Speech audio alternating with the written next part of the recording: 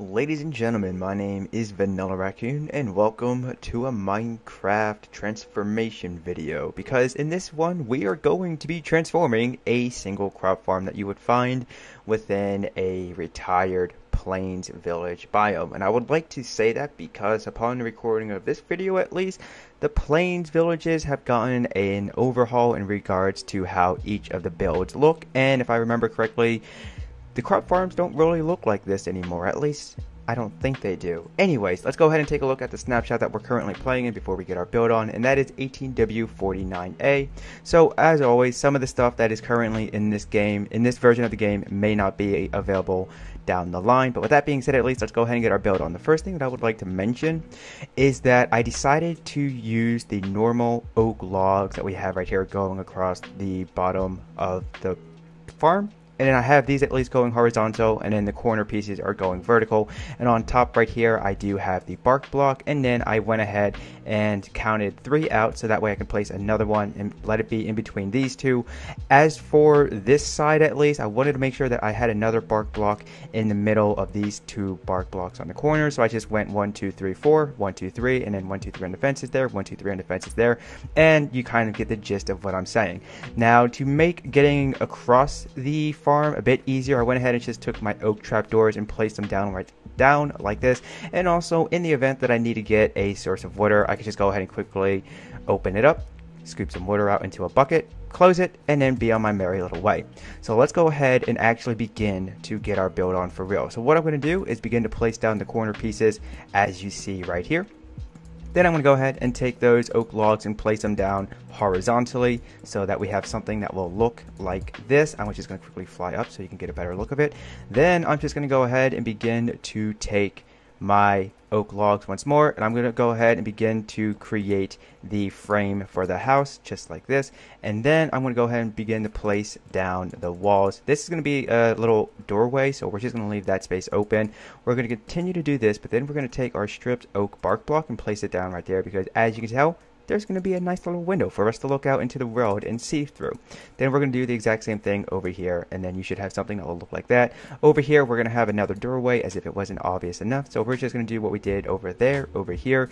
Now, in regard to the flooring, I like to take these stripped oak logs and place them down horizontally, and I just go ahead and do something like that. But if you want to get crazy and mix it up as well and swap the arrangements, then feel free to do so as well. Actually, you know what, that looks pretty cool, so I'm just going to leave it as it is, and for the most part that's going to have to do it for the first phase. Moving on to the second phase, this is where we're going to go ahead and begin to work on the roof. So what I do on this side, I'm going to do all over the place, and I think I'm going to go ahead and do a quick little cut after I do so that way I'm not taking up your time. And if you would like to go ahead and watch another one of my videos after this, then at least you can go ahead and do so. So what I'm going to do right here real quick is I'm going to place down an oak stair going like this. And then, actually, we want to remove those stairs because that's going to interfere with part of the build later on.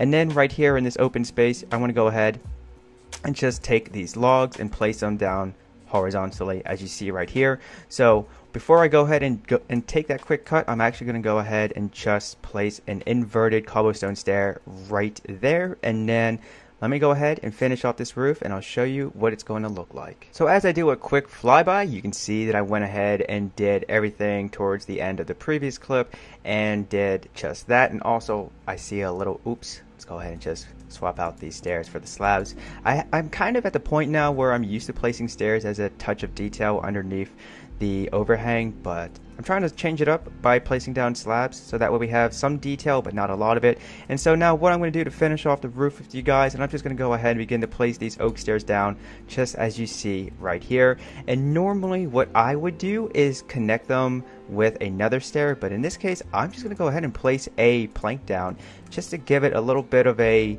nudge that's going to be sticking out, and I think it's a nice little subtle touch of detail as well.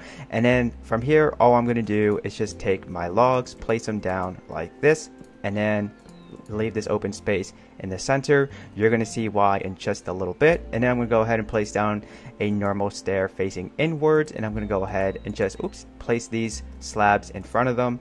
And then let's go ahead and do this. And actually no, and for this build I'm not going to place any slabs down in front of the stairs. Instead, we're just going to continue the roof going upwards, but then it's only going to be by half a block with the slabs, and then from there, that is what the roof is going to look like. I'm just going to fly around once more so you guys can see what it's going to look like, so in case maybe you made an oops as well, then you know where you went wrong and you can quickly fix that. For the third phase, all you're going to do is just take 2 cobblestone blocks, place them right there, and then place a stair in front of it. Right here in this open space, you're going to just place some slabs, and then in front of them you can place your stairs. Then, like what you did on the other side, you're just going to take 2 cobblestone blocks, place a cobblestone stair in front of it, and then right here, at least to add some type of a wall, you can go ahead and place down 2 cobblestone blocks. Now for this build, I am actually not going to place 2 cobblestone blocks over here, but if you would like to have a little bit of symmetry within the build, then feel free to do so. However, for the next phase, we are going to want to leave this open space open. Wait, no, we're going to want to remove this fence post, so I guess actually no, you could just place down 2 cobblestone blocks there. Anyways, on to the next phase. The fourth and final phase for this is going to be working on the interior decorating. Now, I would like to mention that I am not the best at this, so if you think what I'm doing here is not good for you, then feel free to let me know down below in the comment section and take a screenshot of what you've done to improve this build and share it with me in my Discord server, which a link to that can be found right beneath the like and subscribe button of every video that I upload. Now, when I come up with these designs, these transformations, these let's builds, I try to bear in mind that some people watching this video may not have end-game items or access to end game items. Maybe they're strictly playing in survival and not cheating, so if you don't want to place an ender chest down right here, then you don't have to, but if you do have access to one, then feel free to place it down right there, because in this corner we're going to have a double chest.